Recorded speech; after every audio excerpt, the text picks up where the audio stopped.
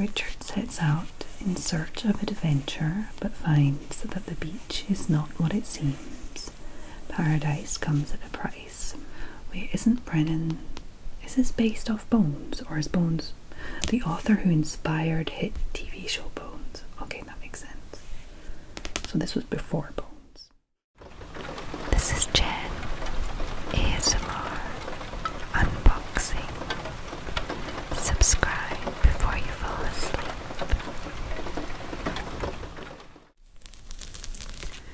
Hi there, my lovely sleepy squirrels.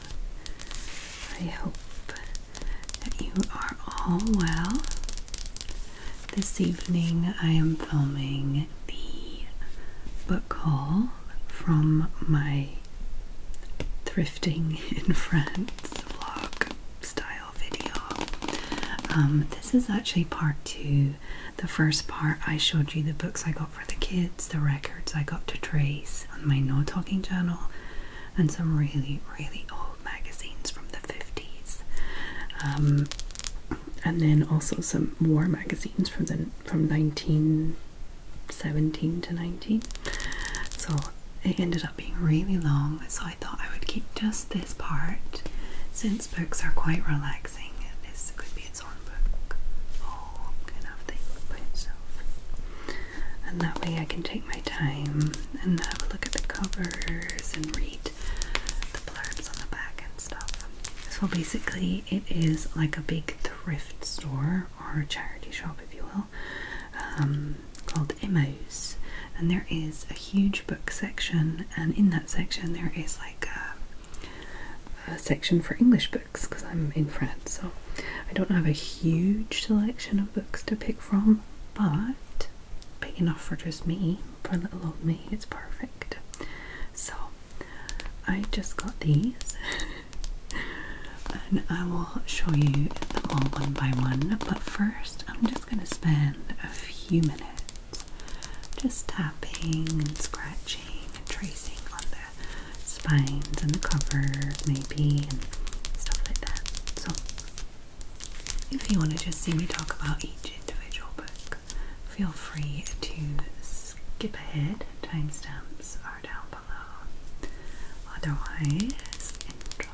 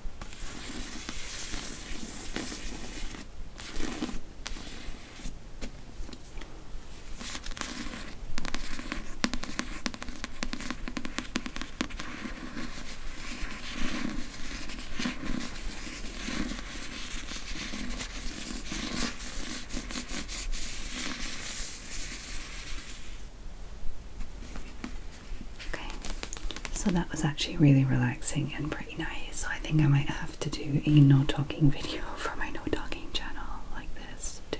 So I don't really have a specific plan or order for these, so I'm just going to go through them one by one. Not even alphabetic. I'm literally just going to put a pile beside me and go through them one by one. Let's go. So this first one is Outlander. I've never read any of the Outlander books, but I have seen the series and I do love it.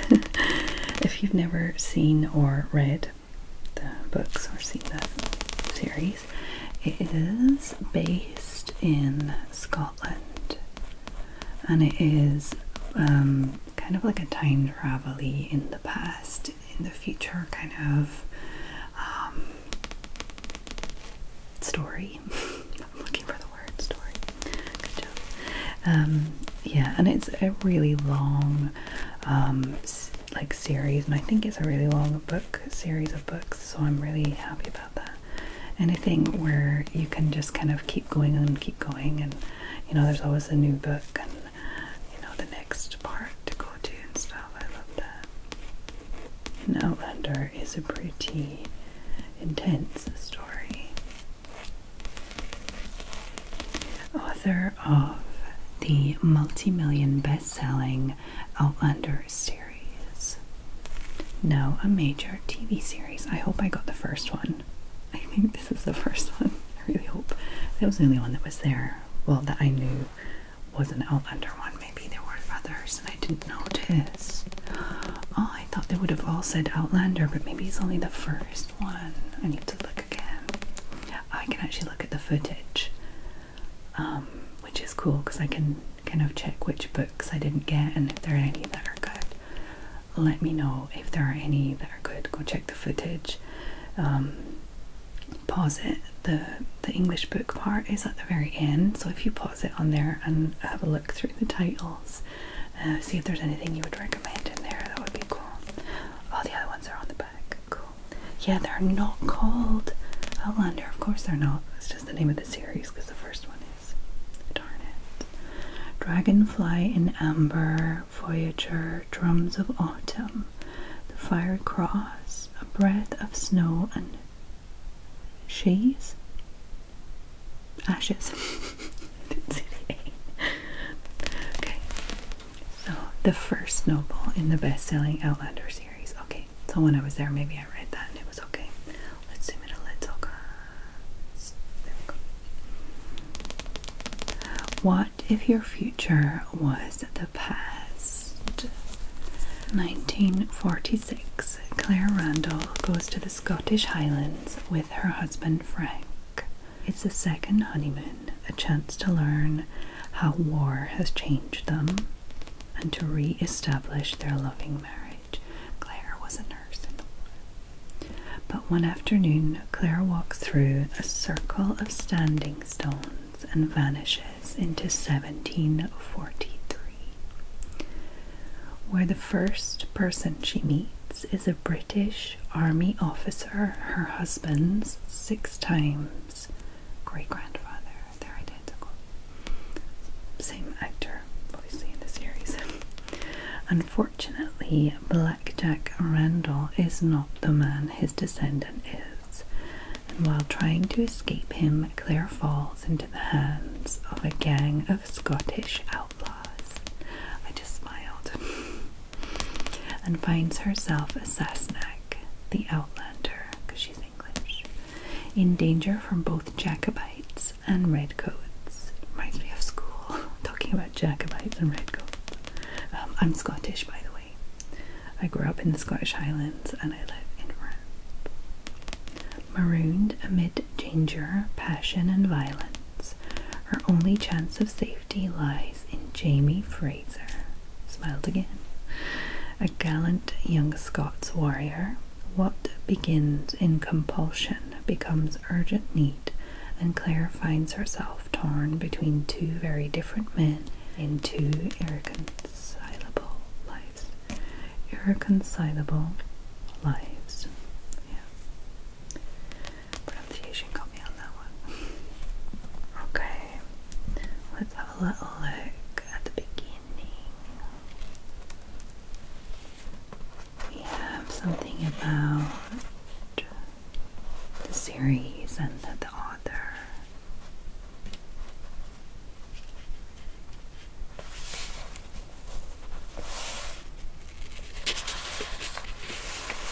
Tiny synopsis of the next books. To the memory of my mother who taught me to read, Jacqueline Sykes. Gabaldon. Sorry, I was just laughing at myself because like psych, like it's a joke. Sorry.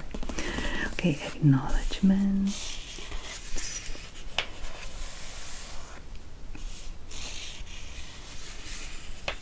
Part 1, Inverness, 1946. I used to go to Inverness when I was a teenager at the weekend to be cool with my friends because it's like the big town, it's the city for me. A new beginning. I don't know if I'll really read into the books, there are maybe a little too many of them, but yeah, that's a pretty happy. I'm pretty happy about it. So this one says €3, but I'm pretty sure I got them all for 2 each. But I could check. There's like a sign there telling you how much the books were and stuff, but I don't know if she was looking at the books here, like inside the books, or she just counted them as books, like normal, you know. I didn't really notice. It wasn't very expensive, so I was pretty happy, and I didn't really want to look too much into it and be like, hey, this one, you know, it's a place where I'm not really interested in haggling. It's kind of to help people out and stuff. Everything is donated. I don't really feel, I mean, I see people haggling there and I just feel uncomfortable. I don't know, maybe it's the thing to do, but I don't like it. So this next one is also an author that I recognize. Well, actually the last author I didn't recognize, just the series, because of the TV series. And Dan Brown, I recognize the author, The Da Vinci Code, of course, which I haven't read. I've only seen the film, and this one also I have not read. I think I've never read any of Dan Brown's books. Angels and Demons, the first Robert Langdon thriller. So at first I was like, oh, maybe I shouldn't get it in case it's like the sequel of something that I'm just not aware of. I didn't really have time to look up on my phone and stuff because I was filming at the time. So I just thought, you know what, it says the first Robert Langdon thriller, so I decided it was okay. So Dan Brown. I don't really know much about him. Let's have a little read in the back. My filming room is still a little dusty from those magazines. Okay. A breathless, real-time adventure, exciting, fast-paced, and unusually high IQ. What, the story has an unusually high IQ? Okay. When a world-renowned scientist is found brutally murdered, a Harvard professor, Robert Langdon, is summoned to identify the mysterious symbol seared onto the dead man's chest. His conclusion: it is the work of the Illuminati, a secret brotherhood presumed extinct for nearly 400 years. Now reborn to continue their bitter vendetta against their sworn enemy, the Catholic Church. Dun, dun, dun. Okay.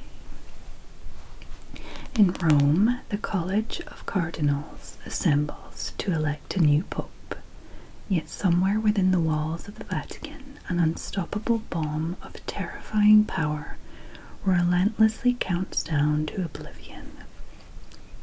While the minutes tick away, Langdon joins forces with Vittoria Vetra, a beautiful and mysterious Italian scientist, to decipher the labyrinth trail of ancient symbols that snakes across Rome to the long-forgotten Illuminati lair, a secret refuge wherein lies the only hope for the Vatican. But with each revelation comes another twist, another turn in the plot, which leaves Langdon and Vetra reeling and at the mercy of a seemingly invincible enemy. It's intense. I mean, a no holds barred, pull out all the stops, breathless tangle of a thriller. A heck of a good read. Amazon.com. Okay, so that sounds pretty fun. I think it's going to be one of those books that you just go like breeze through, you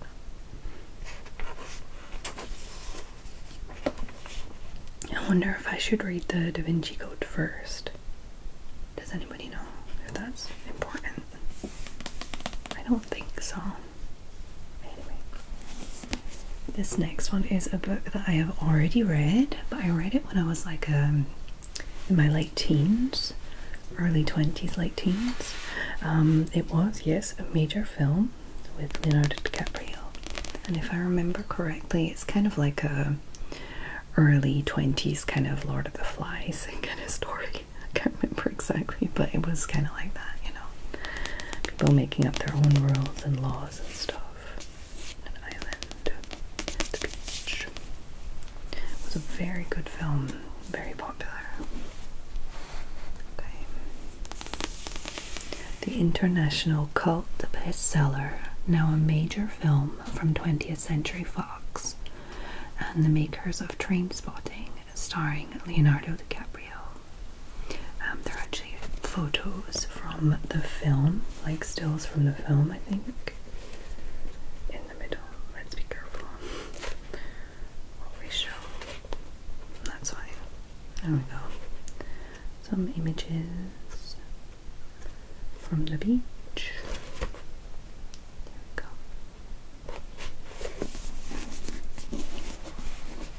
I think I'll read it and then watch the film again. If I remember correctly, I probably saw the film first and then read the book, but I couldn't be sure. Bangkok. First stop on the backpacker trail. On Richard's first night in a hostel, a mysterious traveller slits his own wrists, leaving Richard a map to the beach. The beach is a legend among young travellers in Thailand, a secret island paradise where a select community lives in blissful isolation. Richard sets out in search of adventure, but finds that the beach is not what it seems.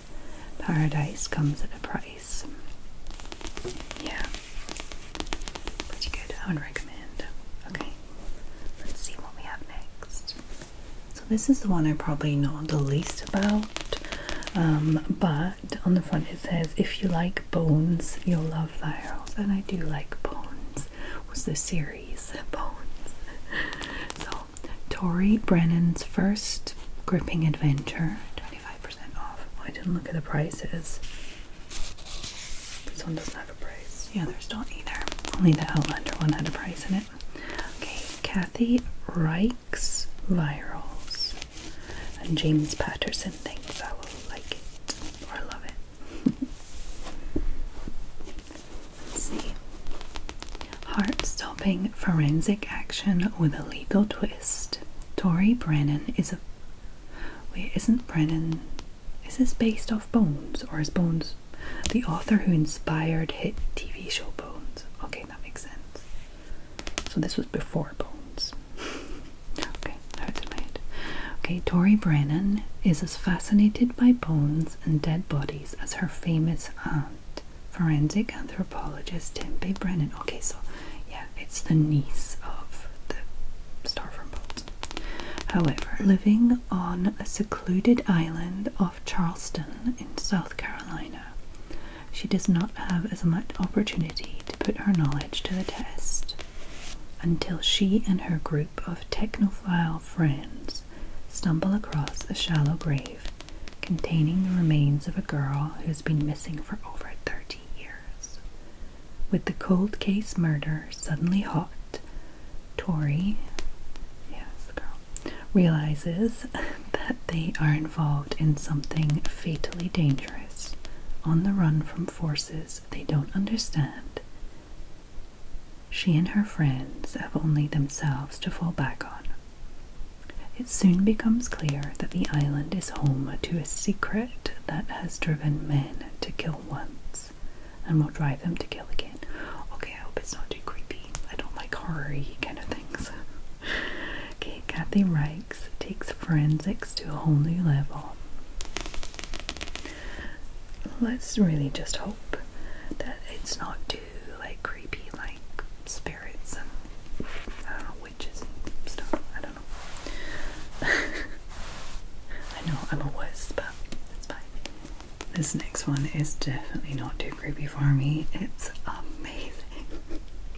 Okay, this is huge nostalgia for me. Red Dwarf is a series in the UK from my childhood, I guess the 90s. Series of books and it's the TV series, which I loved when I was a kid and a teenager. Okay, Grant, Naylor, Red Dwarf and Better Than Life, now in one enormous volume. Red Dwarf. I still have the DVDs to probably most of the series. Omnibus. With unmissable new material. I don't know about new, it's very old. Red Dwarf and Better Than Life, the two best-selling Red Dwarf novels together for the first time in one volume. The prologue, the sequel, the story, the explanation. The human race began as slime and ended as slime. His name was Lister.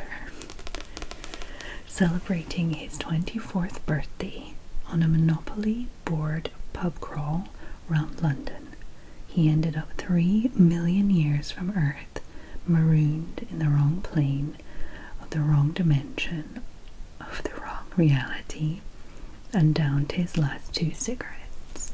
Together with a dead man, a hologram I guess, a senile computer, Holly, a deranged sanitation mechanoid with an overactive guilt chip. Oh, what's he called? Crichton. And the best dressed entity, in all 6 known universes, Cat. The last remaining member of the human race begins his epic journey home. A journey that will take him 2 lifetimes. On the way, he'll break the light barrier, meet Einstein, God, and Elvis, shoot pool with planets, battle emotion stealing chameleonic mutant parasites, and play reality's ultimate game. Oh, move it up there, sorry. Contains new material, including the first draft of the TV pilot script and the beer mat on which the original idea was first scribbled.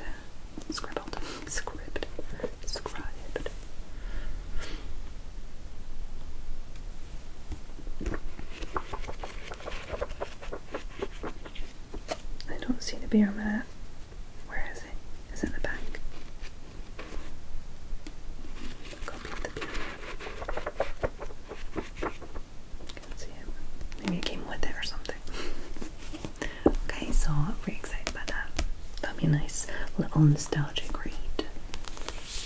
And this next one is also one where I've already seen the film. I haven't read it, but I've seen the film. Based on the recently discovered diaries of Lionel Logue, The King's Speech. Well, that's kind of a bit different now that we actually have a king now. Well, the UK does. I mean, I'm in France. But how one man saved the British monarchy. Mark Logue and Peter Conradi. It's a nice film. I mean, I just got this because I was like, oh, I've seen the film, it was quite good. I might as well grab this too.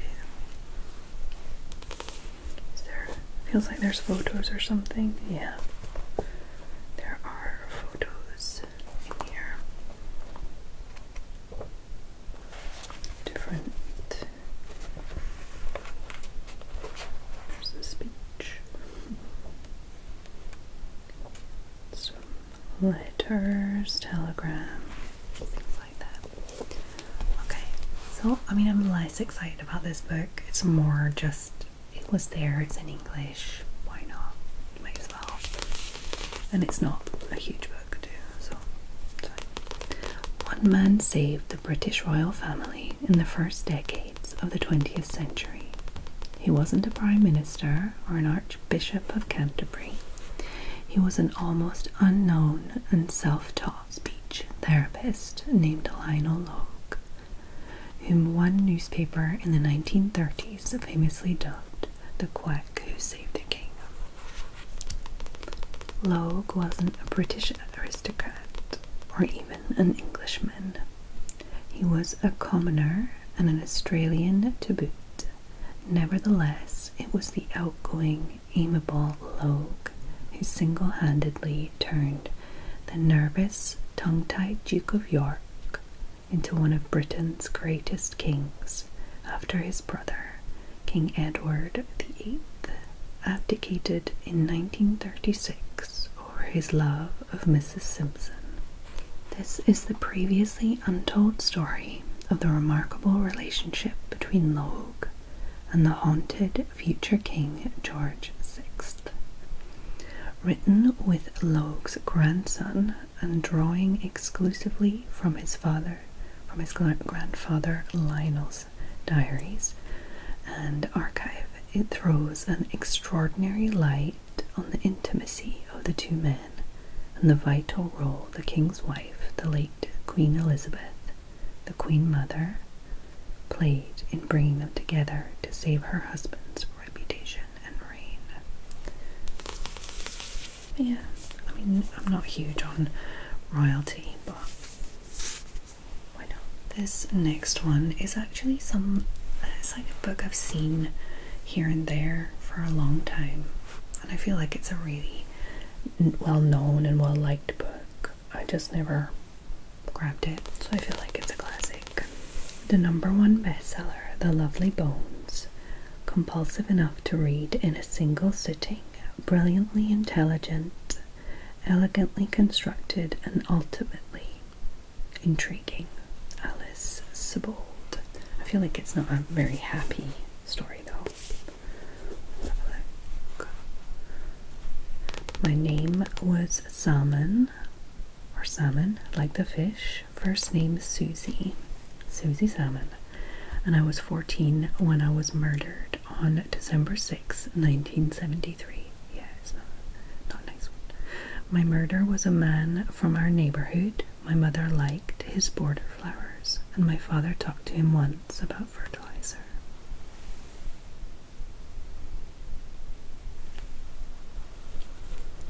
This is Susie Salmon speaking from heaven, which looks a lot like her school playground, with the good kind of swing set, counselors to help newcomers adjust, and friends to room with. Everything Susie wants appears as soon as she thinks of it, except the one thing she wants the most, to be back with the people she loved on earth. Okay, this is very sad actually. Hopefully it's not too heavy. I feel like I want it to be a little lighthearted in there, but watching from her place in heaven, Susie sees her happy suburban family devastated by her death, isolated even from one another as they each try to cope with their terrible loss alone. Over the years, her friends and siblings grow up, fall in love, do all the things she never had the chance to do herself. But life is not quite finished with Susie yet. Okay, I like the last phrase there. Hopefully there's something. Moving and compelling, transfixed, graceful, imagination. Okay. Hopeful and redemptive. So taking tragedy and making it hopeful. Let's hope. Let's hope it's helpful. I hope it's helpful. Okay, I still have one more book to share with you guys. So this last one is Divergent, which I feel, oh, it's a film. Okay, I've never seen the film. I think it's a series of books. I think there are 3 maybe. And this is #1, hopefully. It seems to be, yeah, there are 2 others. Is it like a teenagery type thing? I don't know. Let me just read a little about it. She turns to face the future in a world that's falling apart. Divergent, a major motion picture in 2014. Veronica, Roth, New York Times bestseller. 3 flying birds, one for each member of the family I left behind. 16-year-old Tris is forced to make a terrible choice in a divided society where everyone must conform. Tris does not fit, so she ventures out alone, determined to discover where she truly belongs. Shocked by her brutal new life, Tris can trust no one, and yet she is drawn to a boy who seems to both threaten and protect her. The hardest choice lies ahead. Okay, it's getting late. I may need a speech therapist to get me through these blurbs tonight. Okay, so I mean, I feel like they're known, but I haven't seen the film Divergent, so I'm wondering if it's like a teenagery kind of thing or I just missed it. Oh, this one is €3 too.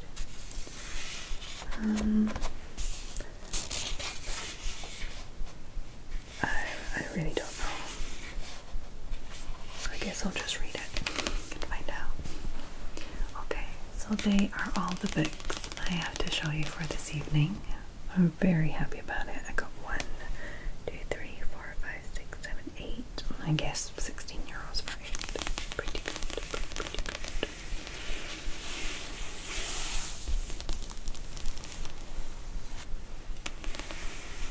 I hope that you all enjoyed this video, that you found it relaxing, a little interesting to see the books I got. Let me know if you liked any of them. It might help me decide which order to read them in. I have plenty of books to read right now, but still, I have like a little list that gets moved around. Okay, so hopefully I will have a lot more of thrifting hauls coming in this year. So excited about it. I don't know how many books I'll be getting because I'm only one person. I don't need to read everything. I can't. Don't have time. But yeah.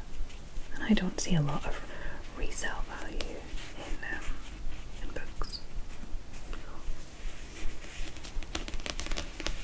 It's more just for me. Okay.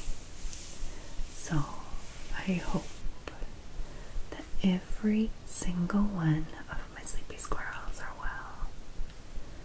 Wherever you are in the world, whatever's happening around you, I hope that you can find your own little bubble of calm. For example, if you are in Edmonton, Alberta in Canada, like Amy Byrne. Hey Amy, hope you're well. And I hope that you all have a lovely, lovely, lovely evening. And I'll see you